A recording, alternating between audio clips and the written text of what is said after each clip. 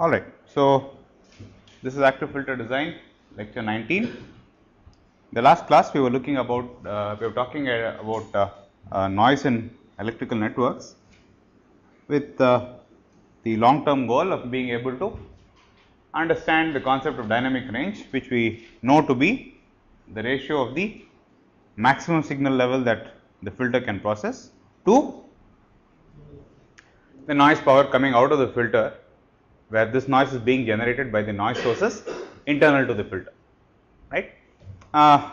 So we need to understand what limitations the transconductors have with respect to the maximum input voltage, which we decided was very dependent on where the transistors are hooked up in order to generate the voltage controlled current source, and noise, which is a little less generic, I mean it is more generic rather.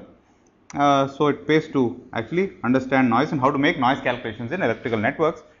Towards that end, I showed you several pictures in the last class, demonstrating various concepts that one might have known, also giving a little bit of time domain intuition to the whole thing.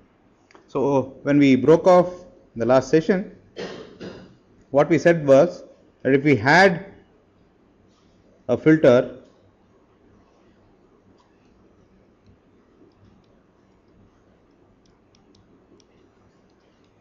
centered at, which has passband centered at F1 and F2, right, and we denote, and if this particular filter H was being driven by a noise source with a which was whose spectral density was flat, in other words it was white, then one can think of the output as being equivalent to the same noise source driving two filters H1 and H2 and adding up their outputs. This is the noise source.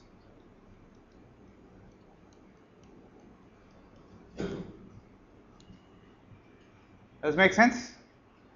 Correct? And we said if this noise spectral density was let us say S n,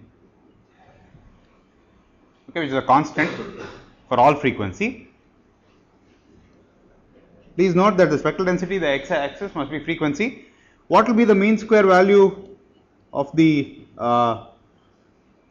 voltage there?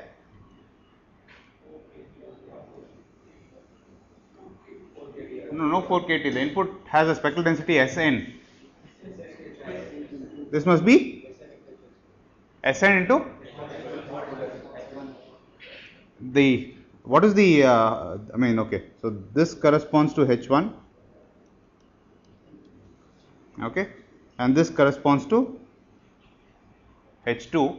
Alright, so what is the mean square value at the output of H1? Simply Sn times 1 Hertz. Similarly, the output, the mean square value of the waveform at the output of H2 is Sn2 is Sn times 1 Hertz. So what is the mean square value at the output of the summer? It's simply twice Sn, which you obtain as Vn1 square plus Vn2 whole square. The cross, I mean it's the technically the output mean square value is the mean square value of Vn1 plus Vn2 the whole square, which we saw the last time to be Vn square plus Vn1 square plus Vn2 square, because the cross product Vn1 times Vn2, the average of that will be 0. Okay. Now, if I added a gain here, a gain G1 at the output of the first filter and a gain G2 at the output of the second filter, what will be the mean square value of the voltage there? it will be S times Sn times G1 square times 1 hertz. And what about the mean square value here? Sn times G2 square. So what will be the mean square value of the output of the summer? Sn times G1 square plus G2 square. Does it make sense? Okay. So how will the frequency response of a filter like this look like?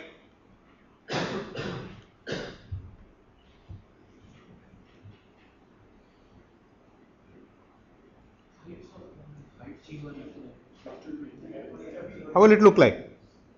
It just means that the bandwidth is 1 hertz, but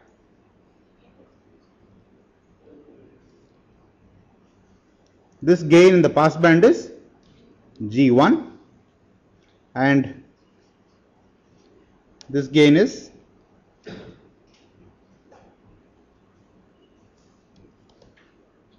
G2. Does it make sense?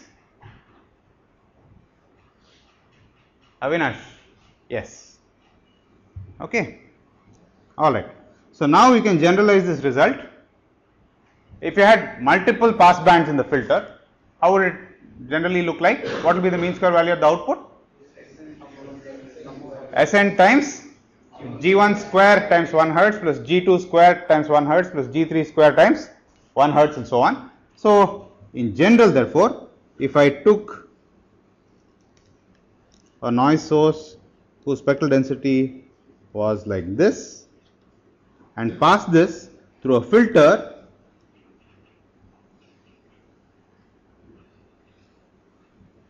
so this is the filter, this is the noise source,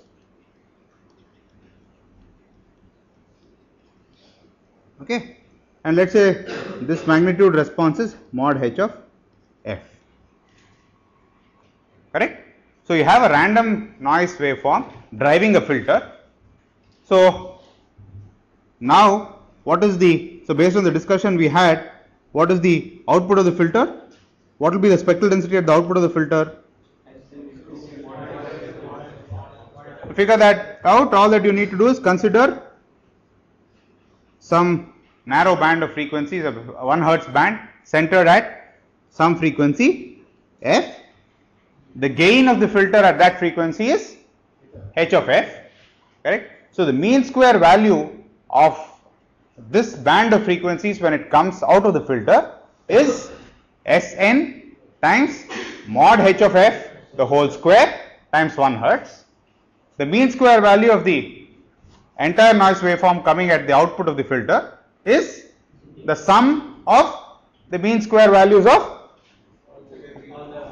of all these things taken across all frequencies from 0 to infinity. So in other words, we figure out two things. One is that the noise spectral density here is nothing but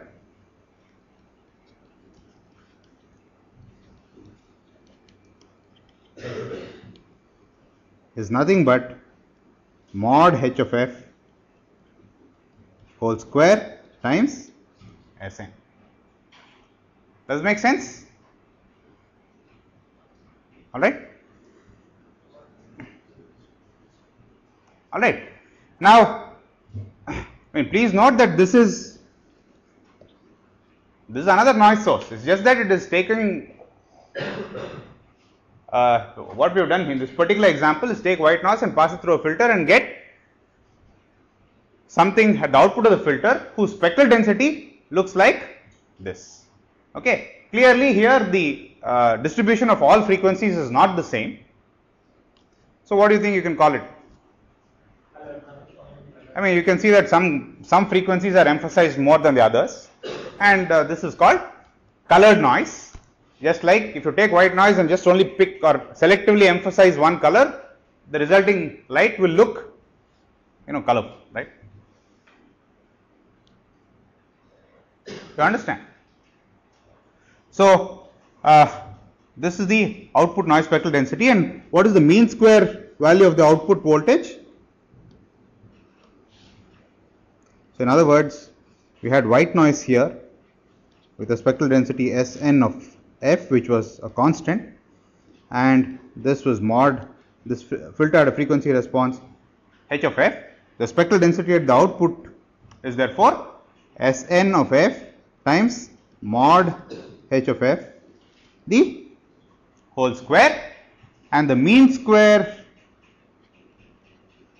value of the noise waveform at the output of the filter is therefore, you need to integrate this from 0 to infinity.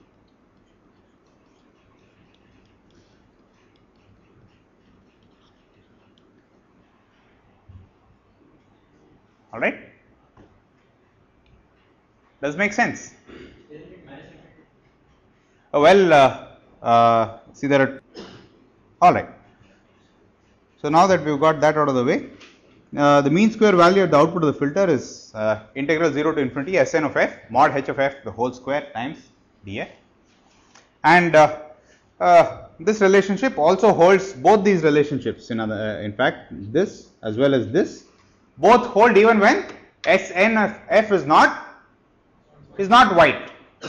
And for example, if I now took the output of the filter and passed it through another filter, what do you think with the mean square, what do you think the spectral density will be at the output of that filter? The input spectral density, I mean, again you go through the same reasoning. Okay, I consider a narrow band of 1 hertz around a frequency delta f. The power in the noise source is Sn of f times h of f mod h of f the whole square.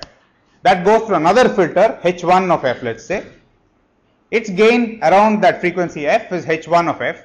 So the spectral density at the output will be Sn of f times mod h1 square of f times mod h2 square of f. And again the addition of different frequencies to find the mean square noise will hold. So the same relationship holds. Is this clear? So the important thing is, if you know the noise spectral density and you know the transfer function from the noise source to the output, right, which you can calculate, it's a network after all, so you can calculate the transfer function from a given noise source to the output. Therefore, you can find the what? You can find the spectral density at the output of the network due to this particular noise source by taking the spectral density of the noise source, which is known, right, and multiplying it by mod transfer function the whole square. That will give the noise spectral density at the output due to this particular noise source. The mean square value at the output due to this particular noise source will simply be the integral of the past spectral density at the output from 0 to infinity. So let me just quickly illustrate this using a very common example. I am sure several of you have taken other advanced classes, have seen this before, but I will do it anyway for the benefit of those who have not done so. All right. So let me take a simple example.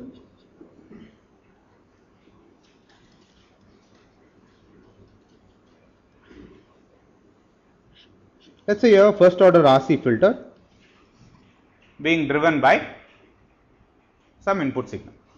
We are interested in finding the noise spectral density at the output of the RC filter as well as the mean square noise at the output of the RC filter.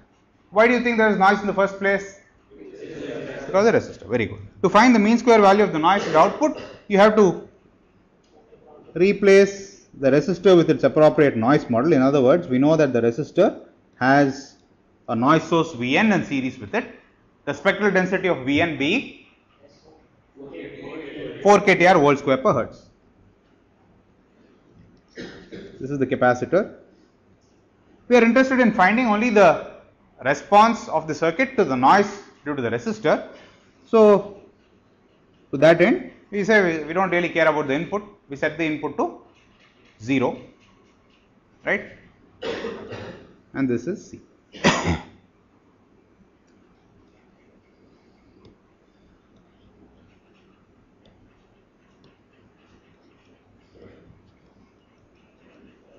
This is the noise model for the resistor. Alright. So we have a noise source, only one source in this simple example. And what is the transfer function from the noise source to the output? This is the output. Transfer function from Vn to Vout is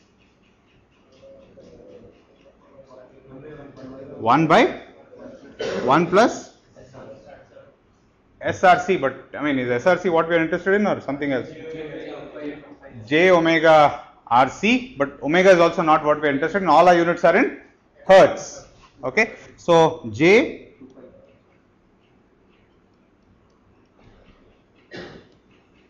two pi F R C. So what is the noise spectral density at the output? Come on, people. Is SVN of F times mod H of F the whole square, which is 4 KTR. Okay, divided by, very good, 1 plus 4 pi square F square R square C square. And how might this look if plotted?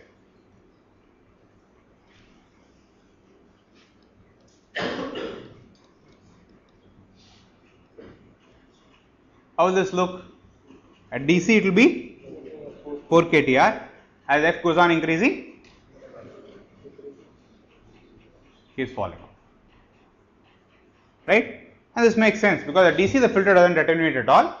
So the noise spectral density of the resistor comes through directly. At high frequencies the filter filters. So the high frequency components of the noise of the resistor are attenuated. Alright. If we want to find the mean square value of the output,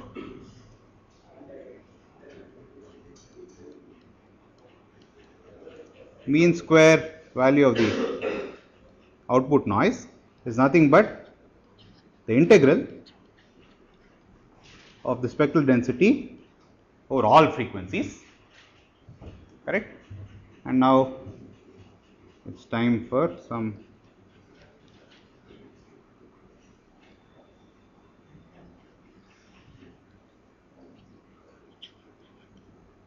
Bf by 1 plus 4 pi square F square R square C square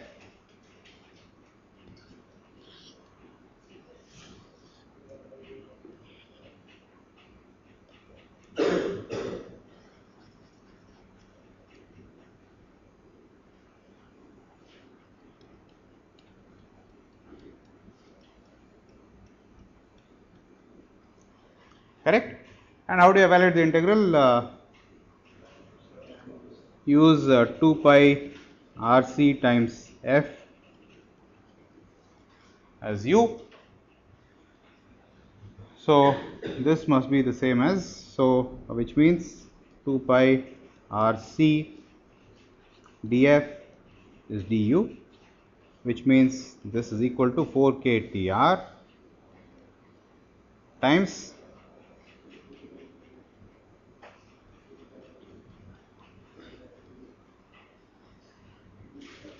du divided by 1 plus u square. The limits of integration remain 0 to infinity, and what must this be?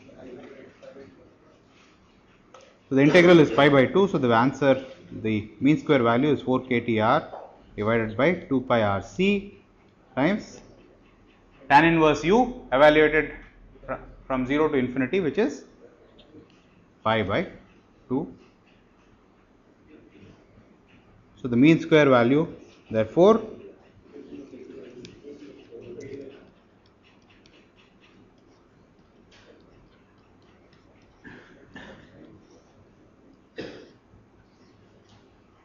all right. Why does this make sense? Okay, it comes out of the math, all right, but can we get any intuition? First of all, it might seem a bit surprising that hey, the finally the noise source in the network is thanks to the resistor, correct? But it seems as if the value of the resistor doesn't matter at all. The mean square output noise is simply kT by C, quite independent of the resistor value. So why do you think this makes sense? Pardon? Correct? Okay, so as this makes sense because of the following: as R increases, the spectral density of the noise source increases.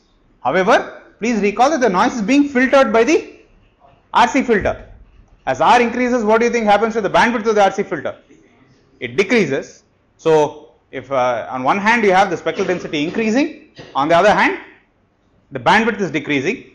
So in this particular example, it just so happens that they cancel out exactly, and the mean square value at the output of the RC filter is kT by C.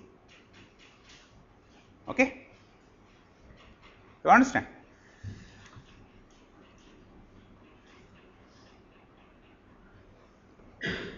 All right, and earlier we said that if you took two identical filters and put them in parallel, what will happen to the mean square output noise?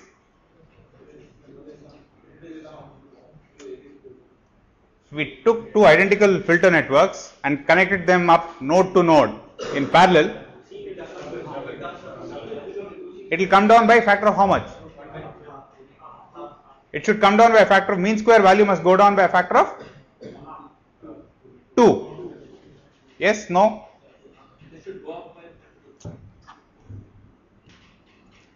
So some other, now let's say you have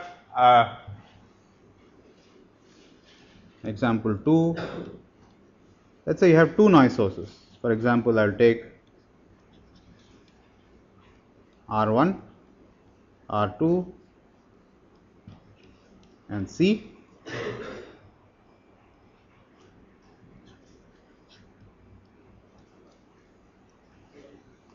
All right. So if you want to find the mean square, let's first try and find the spectral density at the output. How will you find the noise spectral density at the output? You de-energize the voltage source. You replace every resistor with the noise model. So there will be a noise source Vn1, R1. What about R2? There will be Vn2,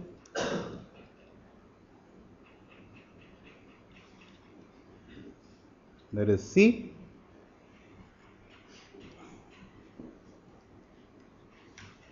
all right. Now if you want to find the mean square, the noise spectral density of the output, what all are you supposed to do? Okay, so you need to find the transfer function from each noise source to the output. So Vn1 to V out, what is the transfer function?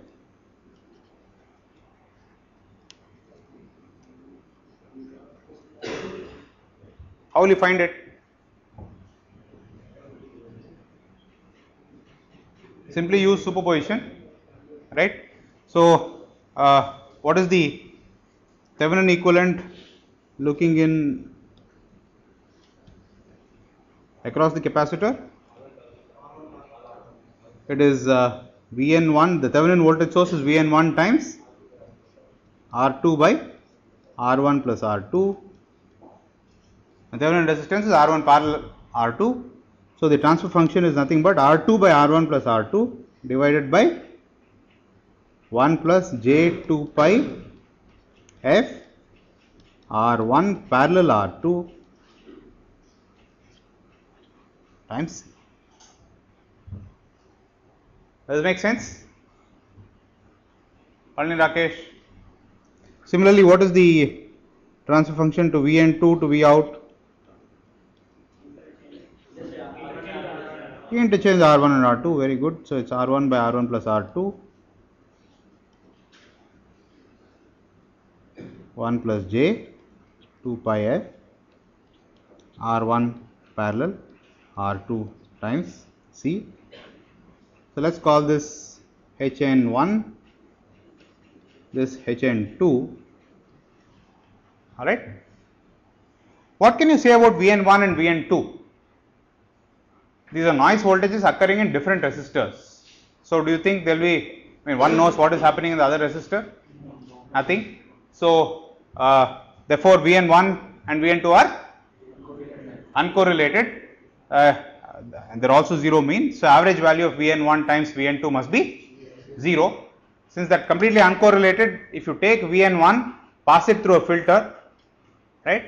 Take Vn2, pass it through another filter, and if you look at the output waveforms of the filter, then are they correlated or are they not correlated?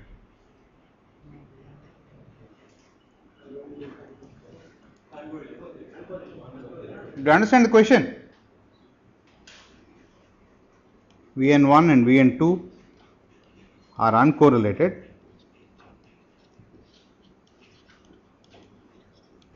So this noise spectral density at the output is simply the sum of the spectral densities of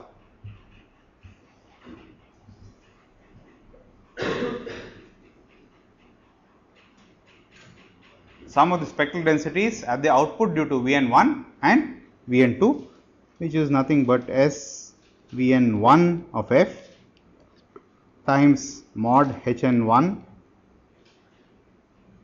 of F the whole square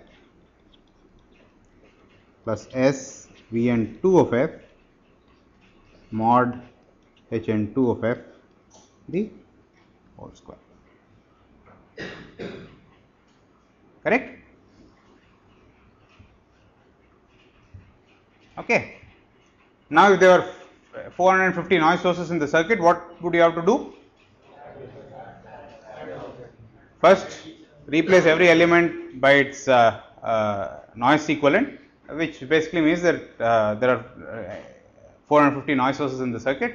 From each noise source to the output, you need to find the transfer function, right? Then if all those 450 noise sources are uncorrelated, then the spectral density at the output is simply the sum of the spectral density due to the individual noise sources, so multiplied by the mod square of the transfer function from each noise source to the output. So the procedure remains exactly the same, it just becomes a lot more tedious, which is why you can do all this on a computer, right? So when you take a SPICE or a circuit simulator and say, a dot noise or perform a noise analysis of the circuit, in essence this is what it is doing. It is replacing every element with its equivalent noise source, finding the transfer function from every noise source to the output, finding the therefore the spectral density, right? If the noise sources happen to be correlated, then what do you think will happen? There will also be some cross terms, right?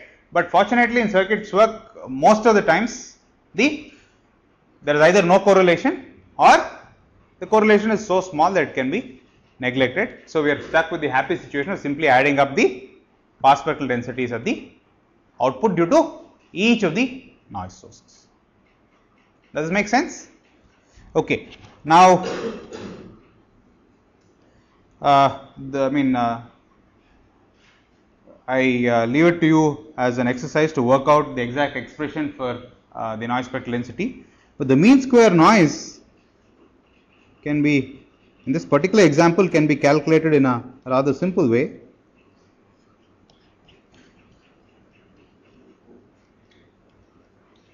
Right? If I de-energize the input, this is the filter. Correct? So what would be the mean square value at the output?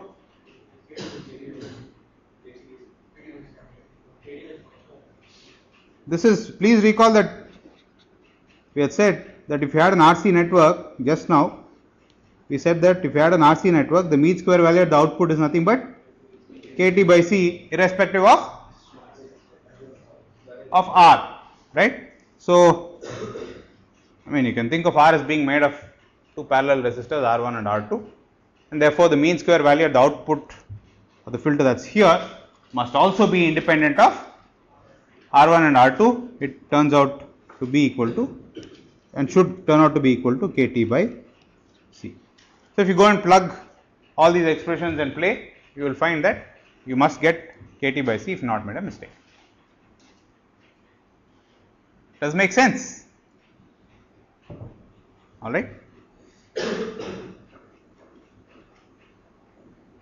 All right. Now, another simple example. You can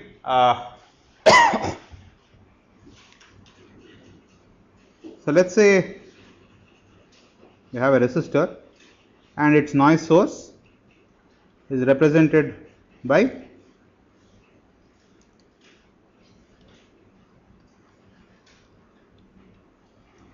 some voltage Vn1 in series with the resistor. Okay. Now, you can do many common, I mean, just like you can manipulate voltage source in series with the resistor as a current source in parallel with the resistor, one can also represent the noise of the resistor in this way. All right. This is some noise source In1. What would be the spectral density of In1 given that the spectral density of Vn1 is 4 kTr volt square per hertz?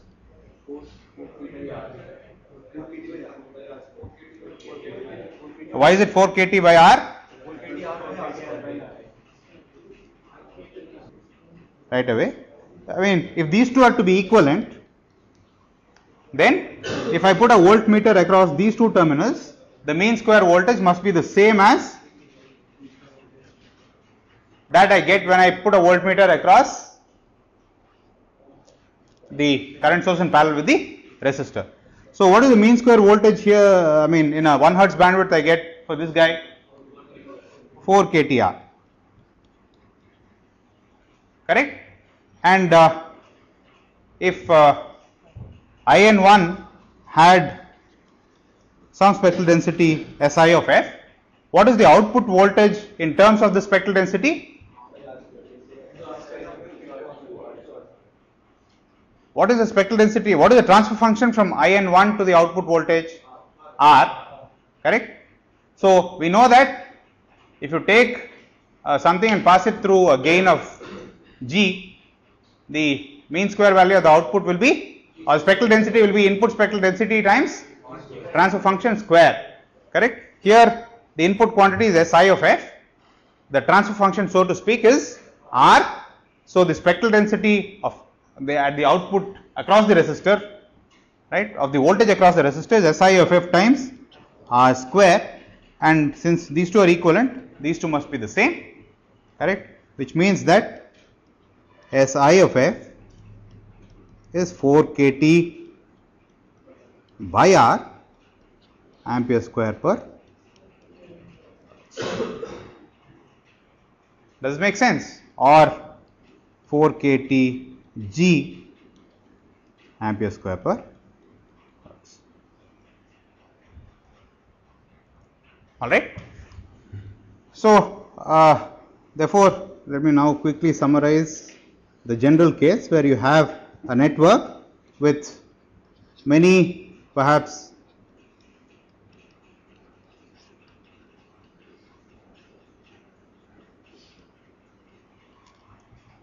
all right, voltage noise sources,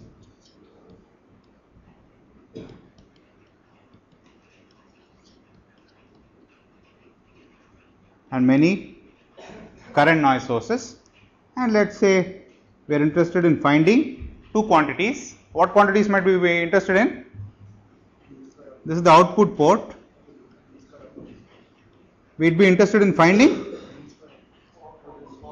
the output sparse spectral density as well as the mean square output. So, the general way of doing this is to find the transfer function from every voltage noise source to the output, let me, so take the input noise spectral density of the kth noise source, okay, find the transfer function from the kth noise source to the output, right, and sum this over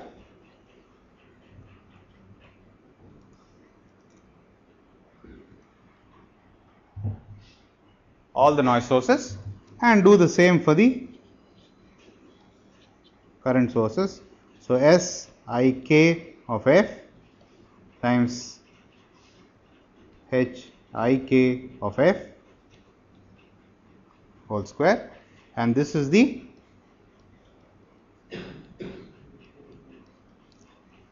output noise spectral density. What will be the units of this character? Quick, whole square per hertz. This guy, dimensionless. This guy, ampere square per hertz. This guy, ohm square. Correct? All right. And what about this character? Whole square per hertz, and it therefore follows that the mean square output noise is nothing but integral of the spectral density from 0 to infinity. Clear?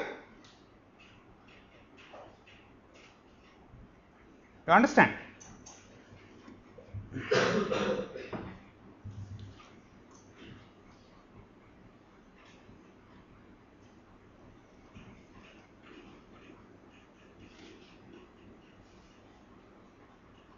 This is the procedure to be followed for any linear network with multiple noise sources. There is nothing more to it. You just have to find, put a lot of grunge work into finding the transfer function from every source to every other to the output, right?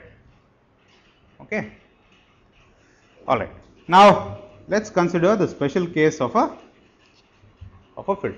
So now we know how to make these. In other words, given a filter network and given the noise model for each one of these components that make up the filter, in principle we have figured out a way of finding the mean square output noise of the filter, right? And if we know how large the input signal to a transconductor can be before the transconductor starts to do funny things, we also know that we will in principle also be able to predict the maximum input signal level that one can put in. So, with the knowledge of the maximum input signal level as well as the mean square output noise, we are therefore in a position to predict the dynamic range of the filter. You understand? All right. So, so far we have only seen the following elements, right? So, the resistor, we already know its noise model.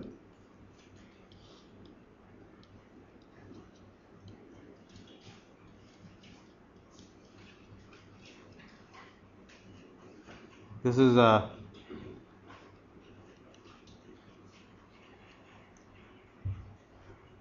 the equivalent.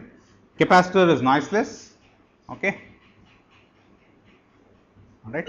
And the only other thing we have seen now is the transconductor.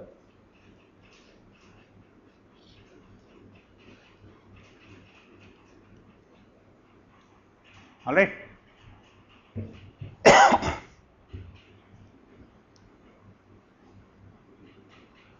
And it turns out, so where do you think the transconductor will inject noise? How can you model the noise in the transconductor? Ideally, the current, the transconductor is supposed to take in a voltage difference and push out a current which is Gm times the input difference. In practice, because the stuff inside the transconductor is noisy, it will push out not only Gm times V difference, which is what you want, plus some noise.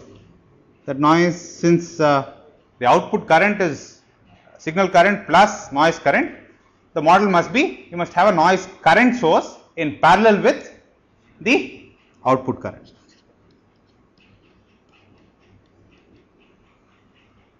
Okay.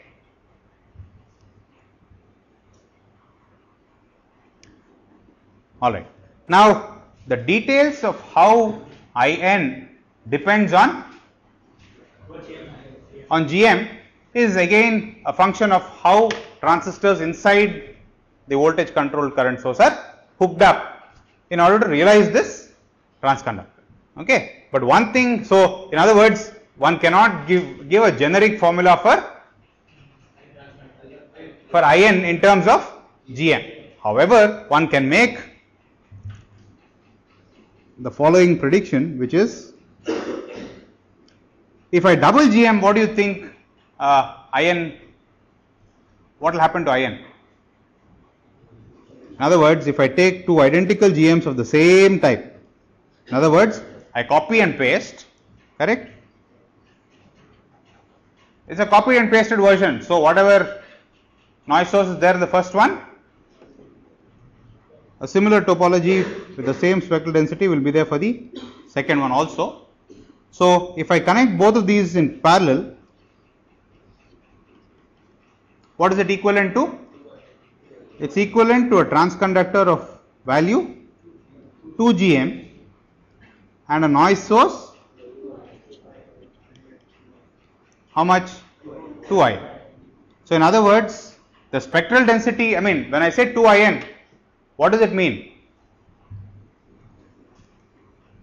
Are you adding the currents or the spectral densities?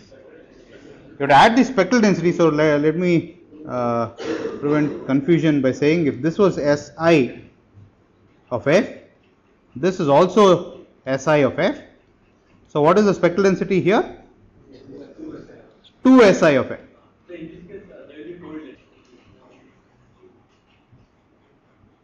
So, what do you think is a reasonable model therefore to use for this noise source?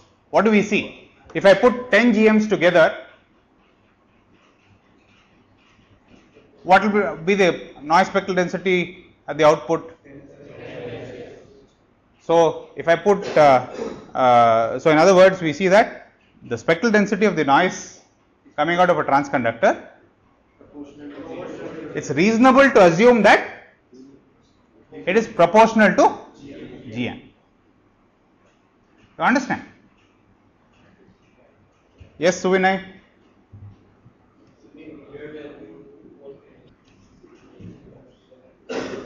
From your study of the resistor, 4 kT by G, 4 kT by R, or 4 kT times G has dimensions of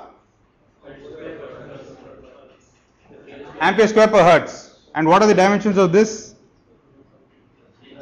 Ampere square per hertz. So, which means that 4 kT times transconductance has dimensions of ampere square per hertz. So, this constant of proportionality can be written as Palni Rakesh. This can be written as 4 kT times GM, right, times some other number which you don't know, which you call eta.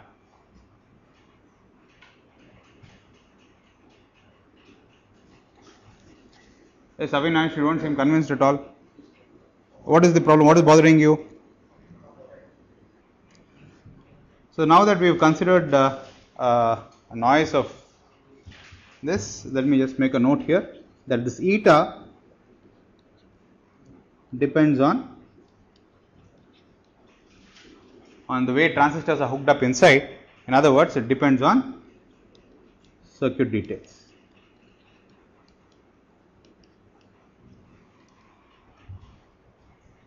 All right. Now, the last bit of jargon about noise. So, let us say we had a filter, right? Obviously, there are many noise sources inside, apart from transconductors, capacitors, what have you, and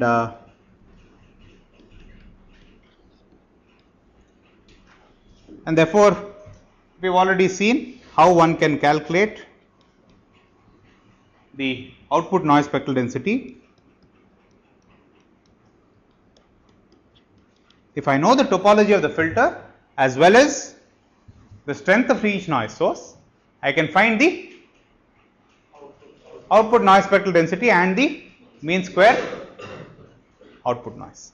Okay. Now, one question that would be asked, especially by a user of the filter. See, a user of the filter hardly cares about the noise sources inside and the transfer function from each noise to the output. All right. All he or she cares about is the total output noise. Okay. Or in other words, or another alternate thing, which is saying you can think of this noisy filter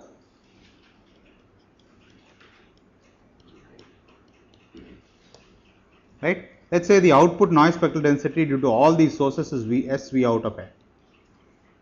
Okay. We can think of this noisy filter as a noiseless filter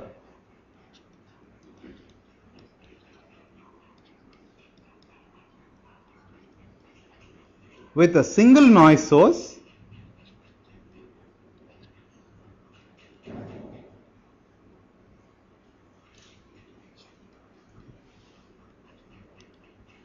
put in series with the input. You understand? Right?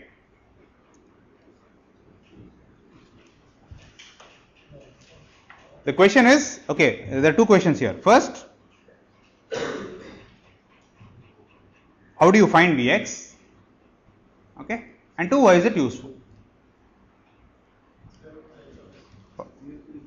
Pardon? Vx results in the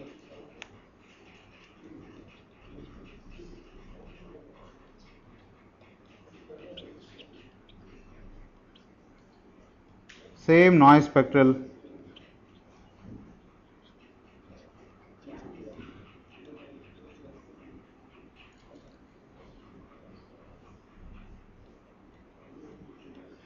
at the noiseless filter output.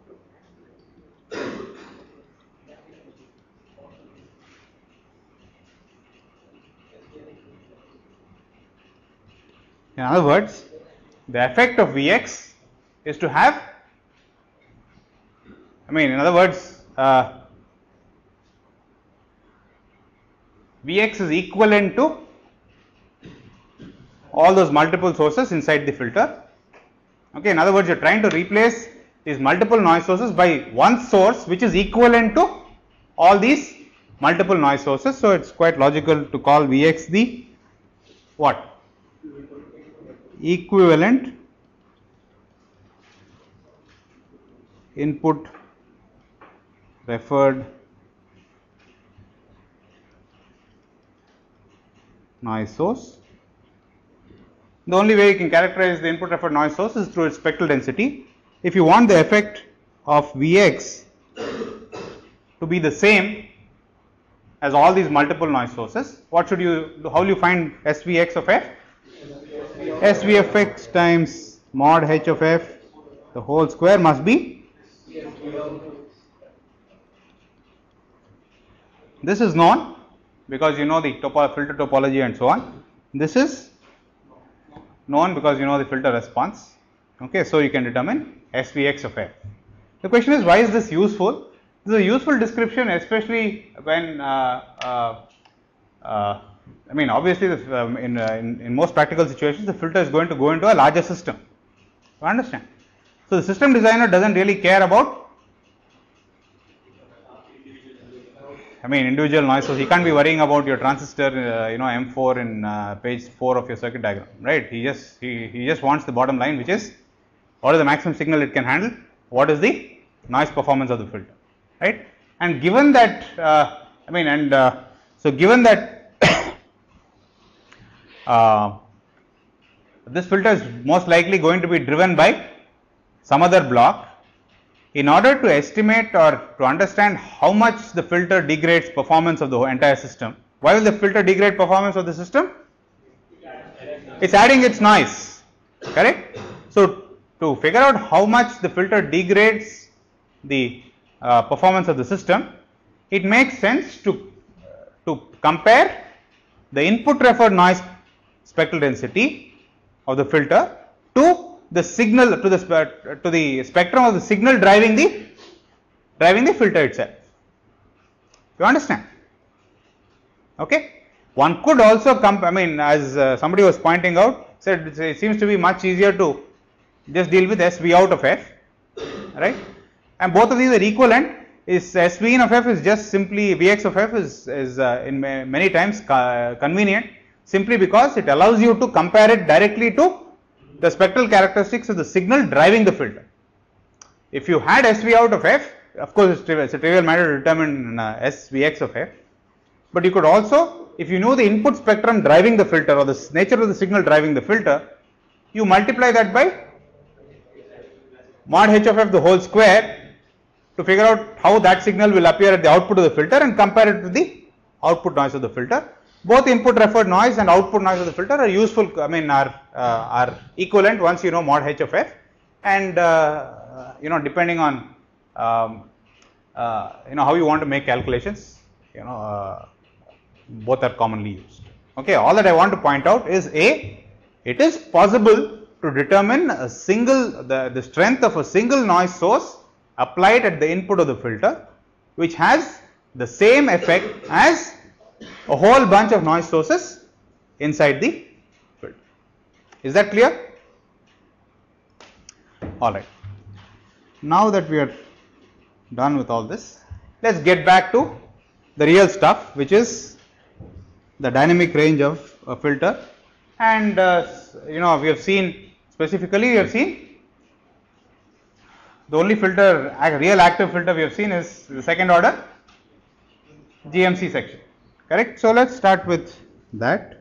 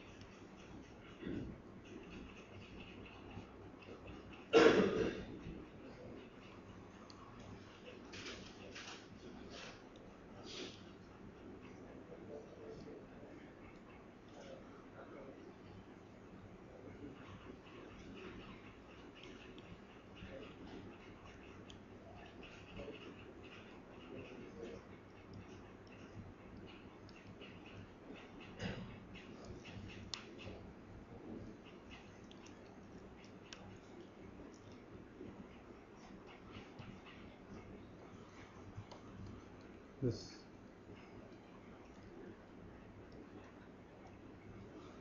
GM1 minus GM2, C1, C2, GM3 minus GM4. Okay. Which is the low pass node across C1 or C2? C2 VLP of S. Which is the band pass node?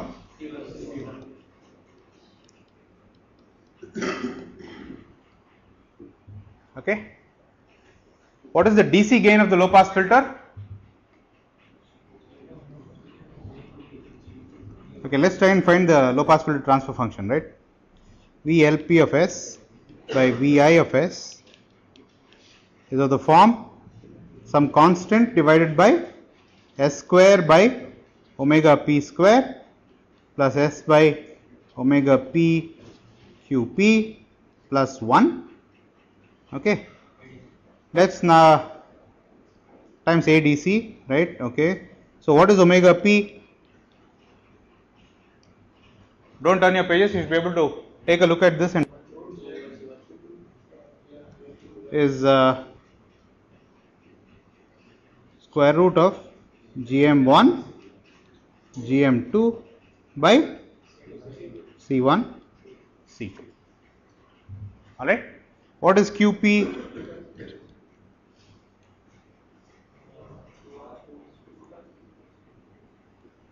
QP is R divided by square root of L by C.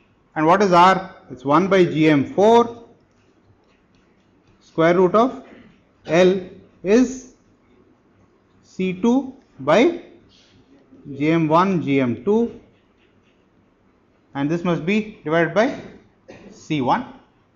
So QP must therefore be square root of C1 by C2 times square root of GM1 GM2 by GM. Okay. What is the DC gain?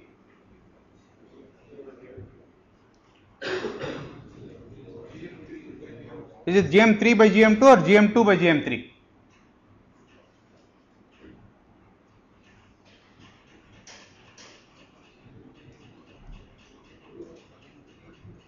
Okay, you don't know, let's try and figure it out. We already know that this is the band pass node. So, what is the potential of that node at DC? 0. So, if I apply a voltage, what current flows here at DC?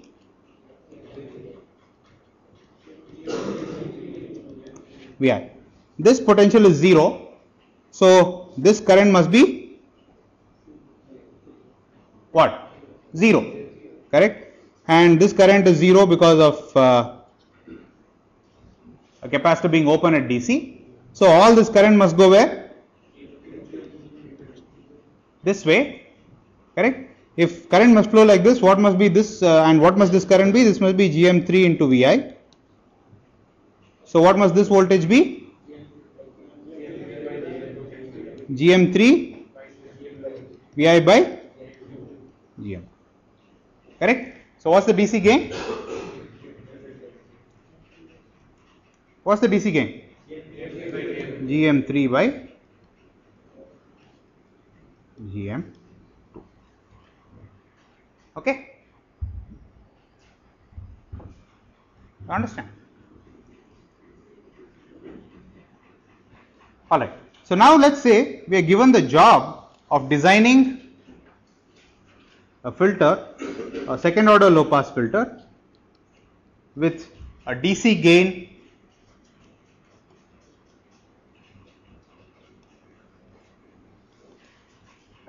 okay. Please note I have underlined want because I don't want somebody to ask me 15 minutes down the line why should DC gain be equal to 1. I just want it to be 1, that's all. Okay.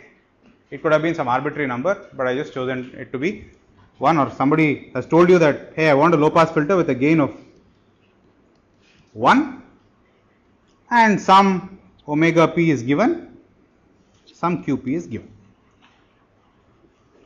Correct? And he says, yeah, go ahead and tell me the component values. Okay. So, how will you go about the problem? You understand? Somebody comes to you and says, I want the second order low pass filter with this omega p and this QP. Okay. And let's say he gets even more specific and says, I want a second order Butterworth low pass filter with omega p is some blah blah blah. What is QP? QP for a second order Butterworth is what? 1 by root 2. Alright. So, and I want a DC gain of 1. Alright. And I want a transconductor capacitor filter. This is the topology, we already know this. Now, the question is, how will what is the next step? What should I do? No. First you must think, right? How many, do you expect a unique solution or not? Yes, no? No unique solution. Why? Okay. So, there are only 3 constraints. and 6 quantities to determine. So there obviously must be infinite set of solutions, and one way of generating an infinite array of solutions is to take one solution, let's say a particular GM1, GM2, GM3, GM4, C1 and C2 satisfy our constraints, which is ADC equal to 1 and omega p and QP are whatever, right? We want, then n into this, which is an impedance scale network of the original, will also satisfy. Okay. So what do you think, what benefit do you think, in other words, if n becomes a large number, what do you think happens? I mean, what all the transconductors have gotten multiplied by n, all the capacitors have gotten multiplied by n. So what do you think, what benefit do you think I have got? The mean square, one thing we must expect is that if I increase all transconductors by n and all capacitor sizes by n, the mean square noise at the output of the filter must go down by a factor of n. Okay. All right. So clearly, if I don't specify, anything, it's, I mean, so the designer may give you a solution with infinite capacitance, right? You never know, right? So a designer will also say, I mean, a practical situation will say, hey, I want omega p, QP and a DC gain, but I can't allow you to take the whole world to put your capacitors, right? There is a limit on the area your filter can occupy on a chip. In other words, there is also a limit on, and typically the transistors are very small. So equivalently, you can say that there is a limit on the size of the capacitors. What is the size of the capacitors? I don't really care, how much is C1 and how much is C2. As a user, I only say the whole filter must occupy no more than this much space. In other words, C1 plus C2 must be less than or equal to C max. All right. With the understanding, therefore, that what is the understanding?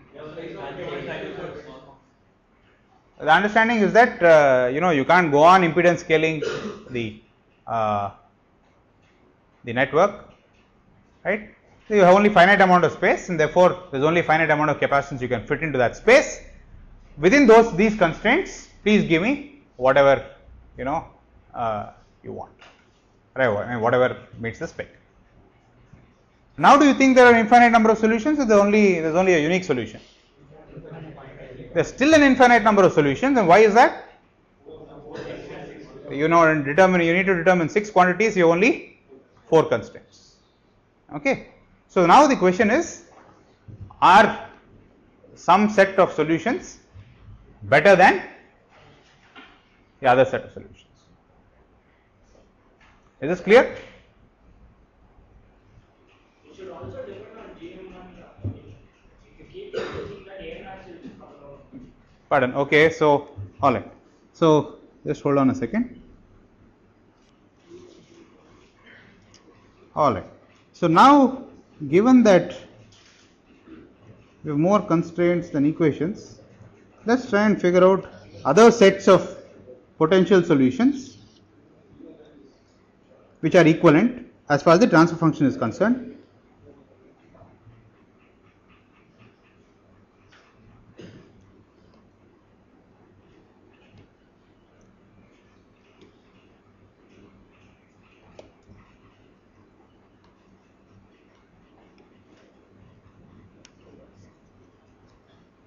What is the peak gain at the bandpass node?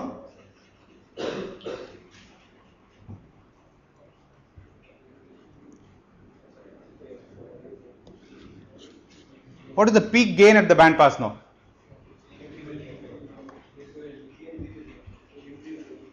GM3 by GM4. Why does that make sense? At omega p, the inductor and the capacitor resonate. So the peak gain at the band pass node must be GM3 by GM4. Let's into the circuit diagram, let's put in a constraint already saying that GM2 and GM3 must be the same. So I'll make this GM2. So this will force the DC gain to be always 1. Is that clear?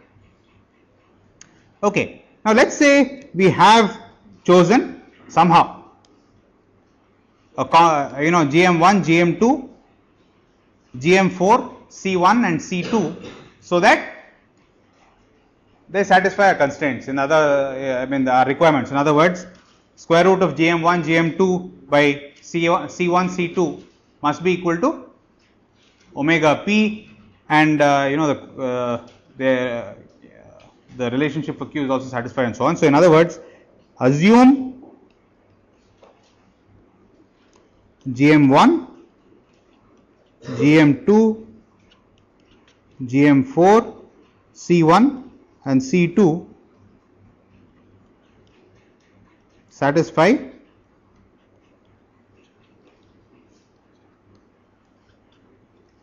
the specifications.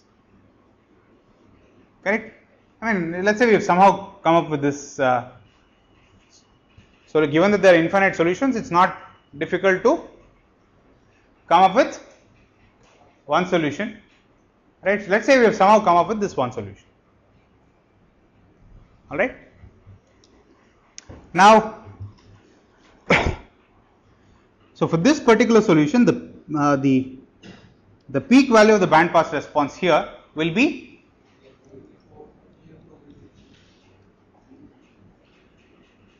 GM2 by GM4. All right.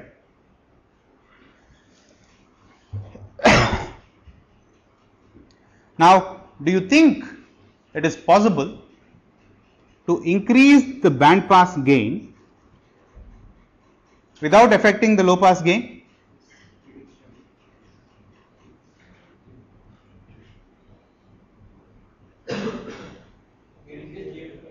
Yes, you can increase GM2. Pardon? Yes.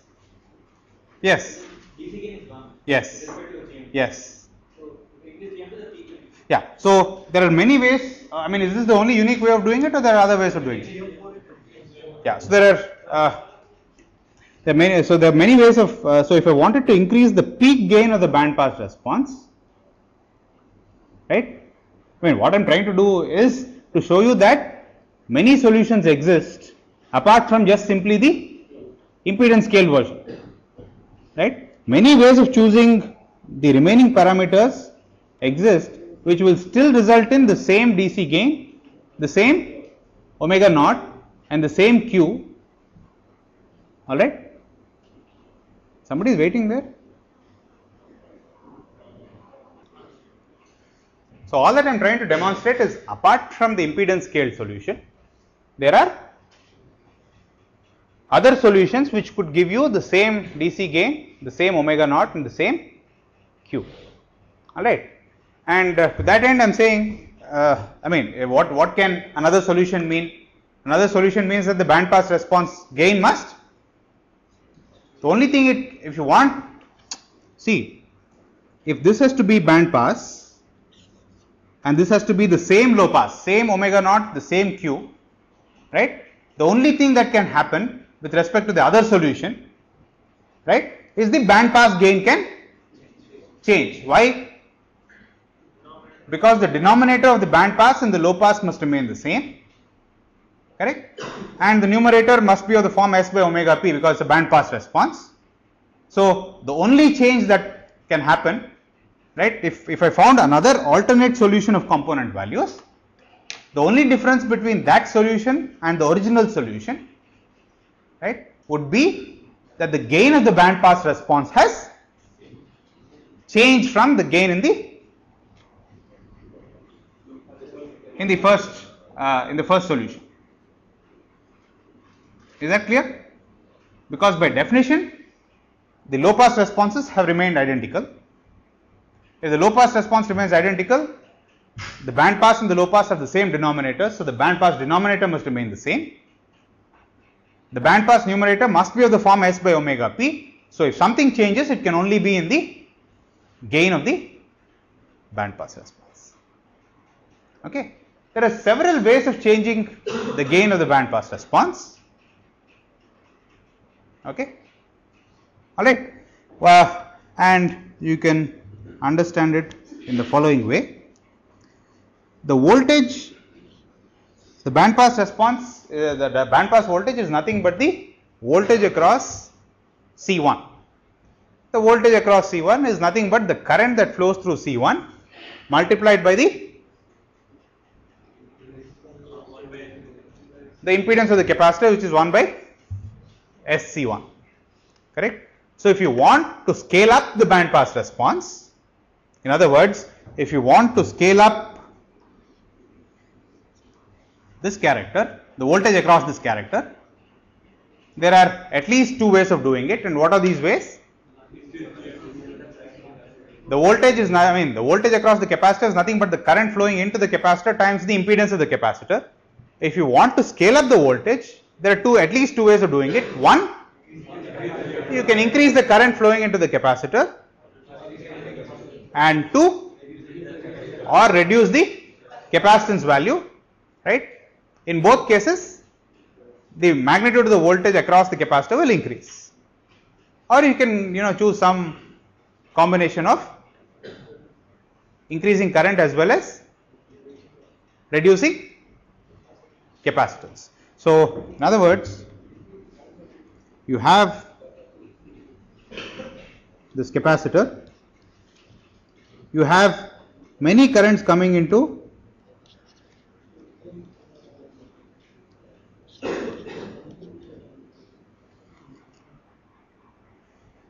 yes, Dinesh.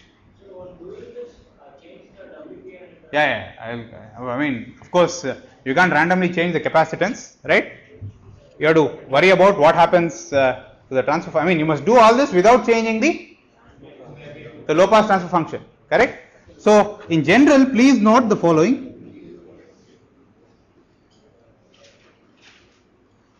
Every capacitor has got multiple current sources feeding into it, one or more current sources feeding into the capacitor, and this capacitor voltage is being sensed by one or more transconductors. For example, in C1, how many current sources are feeding into C1? This current, and this current. Okay, and how many transconductors are sensing the voltage across C1?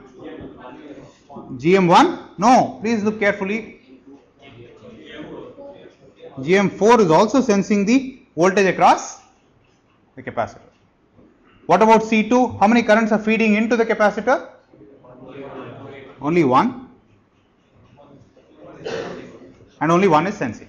Correct? So, for any transconductor capacitor network, you will find that you will be able to, every capacitor has got currents flowing, into the capacitor. Correct?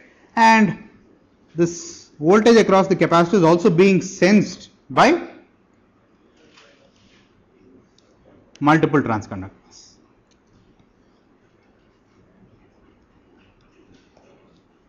You understand?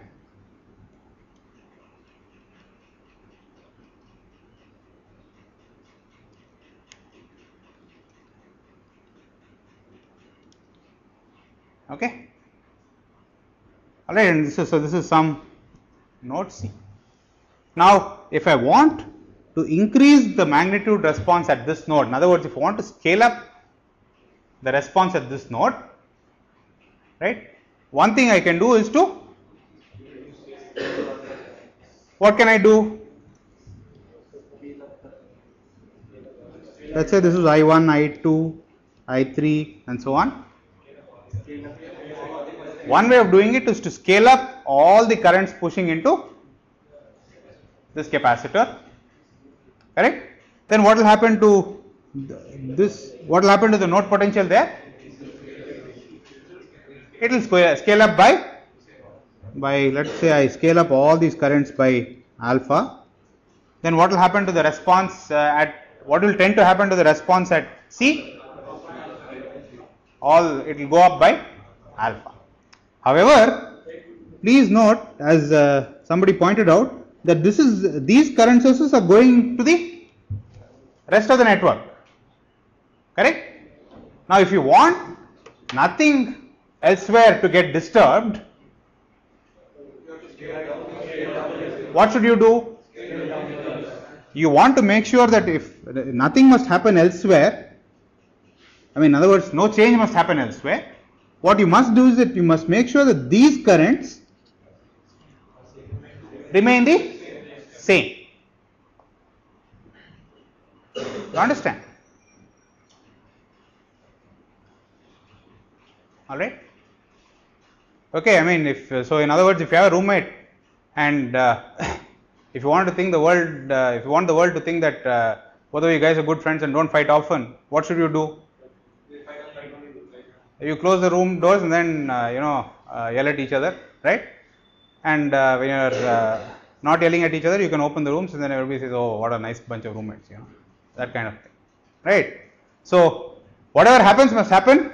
Only here, nothing must happen. The rest of the world must think that life remains the same.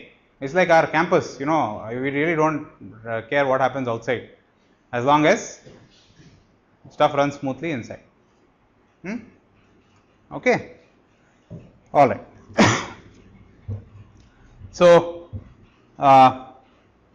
nothing must happen. If the rest of the network must behave like it did earlier, all that you must make sure is that if earlier these transconductors were GM1, GM2, etc., then these transconductors must be, the currents that must flow must be the same, but the inputs to these, the voltage that's being sensed by these transconductors has gone up by a factor alpha.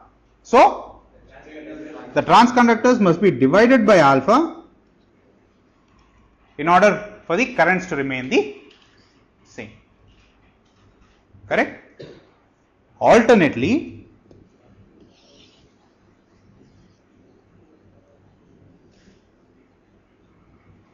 one can also do the following.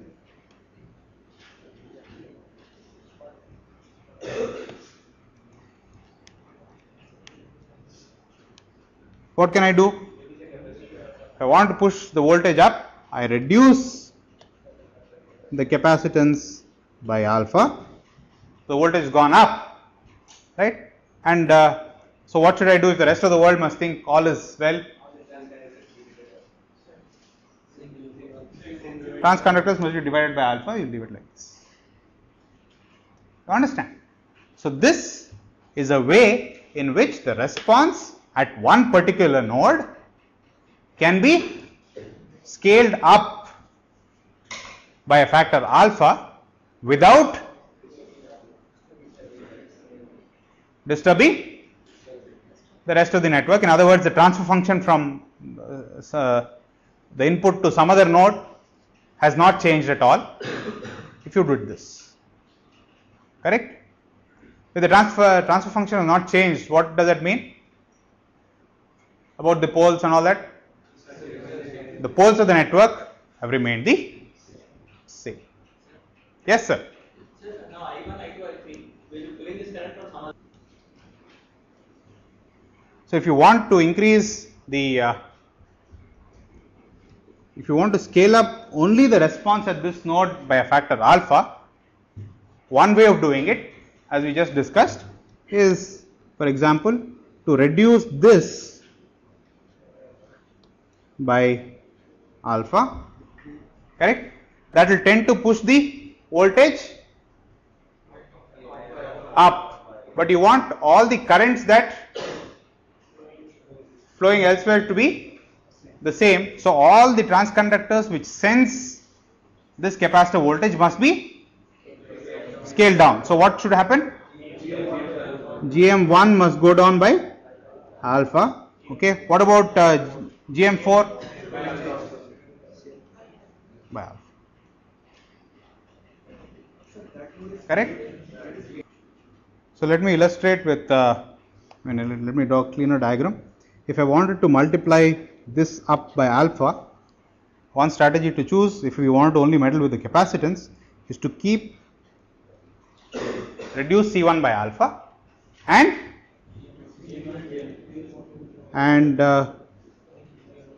you have to change GM1 to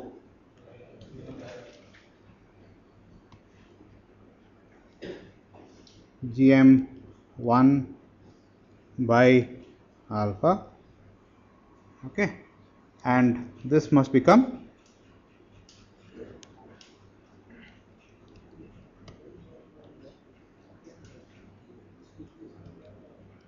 minus GM4 by. Does it make sense? Okay. So now what has happened to the inductor value?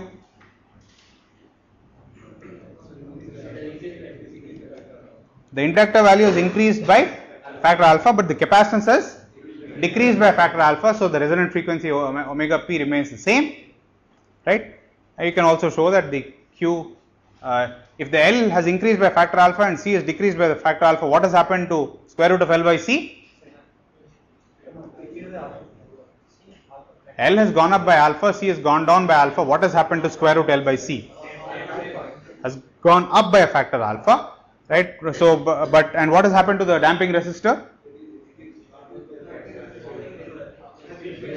Increased also by a factor alpha. So the Q remains the same. Okay. At resonance, what is happening now?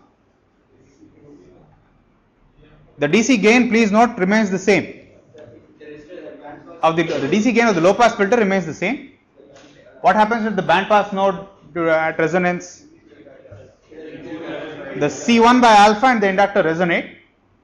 So all the current pumped by GM2 flows in through the resistor of value alpha by GM4, which means that the band pass response has gotten scaled up by a factor alpha. Is this clear? Okay. So this is what this procedure, I mean, I have only done this at the band pass node. This can be applied to, I mean, if I wanted to keep the band pass gain fixed, for example, and if I wanted to fool around with the low pass gain, then I could do the same thing with the low pass also. Does it make sense? So this procedure is called node scaling.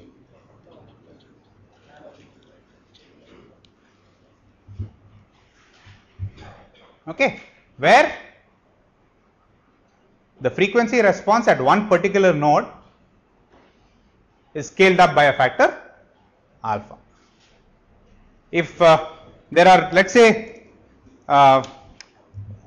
we cascaded two of such filters to realize a composite fourth order low pass filter, then I mean, as far as the user is concerned, he is only going to say that I want the DC gain from the input to the output to be, let's say, 1. Okay. But he doesn't say anything about what the output, the DC gain of the first low pass section is, and the band pass gains he doesn't specify. Correct? So this node scaling can be applied to 3 nodes. In a fourth order filter, if you are interested only keeping the gain and the response from the input to the output fixed, the gains of the responses at the intermediate nodes can be all changed arbitrarily, right, by still keeping the input to output transfer function the same by the use of node scale, right. And there's no rocket science here. You could have written down the formula for omega naught and q, and then you will find that there are only, for example, 3 constraints, and there are like 18 equations to solve, right, and you can choose this in all sorts of random ways. But this is an I mean, the only difference between all these solutions will be the scale factors at each one of these nodes. Does this make sense? Okay. Now what is the question to ask?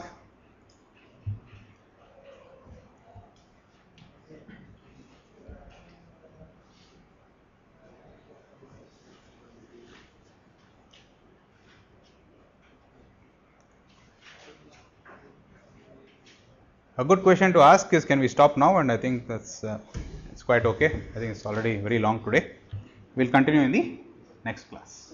You understand?